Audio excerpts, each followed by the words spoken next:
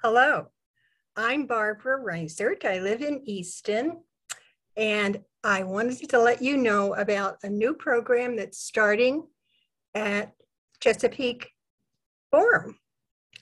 It's called Local Authors, and that's just what it's going to be, a program where we have local authors, which we have an awful lot of them here in this area.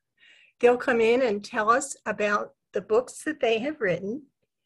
You can get to question them on things and see how they feel about writing and about the area.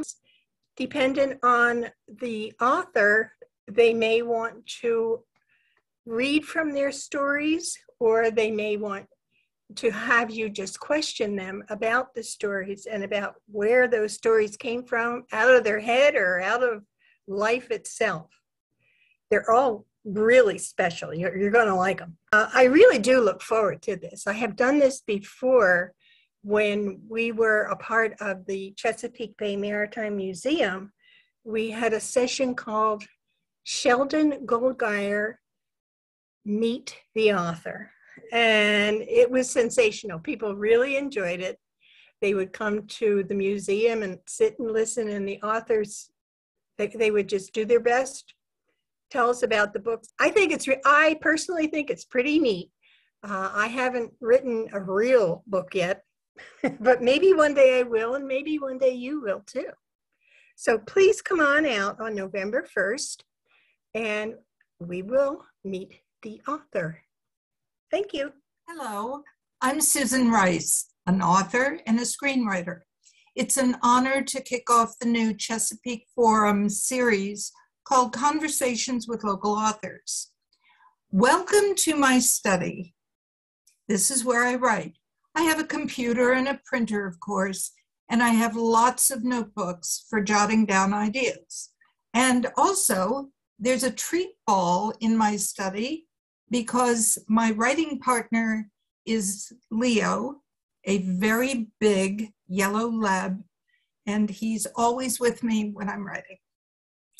In the beginning, I wasn't sure I could shift from writing for television and movies to writing print. Now, more than 10 books later, I've learned one thing about the process. Writing what you know isn't enough. The key is to write what you love. And I love what I do. That must be why people are always asking me, where do you get your ideas? How do you come up with a character? What's it like to write a book? So I'd like to pull back the curtain and give you a peek behind the scenes of what it's like to be a writer. The excitement of getting an idea, the challenges of the development, the sweat and the heartache of revision, and the joy of publication. And then there's the ultimate, the reader's delight in the stories. I started writing mysteries with the St. Michael's Silver series, and now there is a second series called In Time. It's still in the mystery genre, but with historical fiction woven in. That, of course, adds a whole different dimension. Now add in ghostly souls and just a little dash of romance.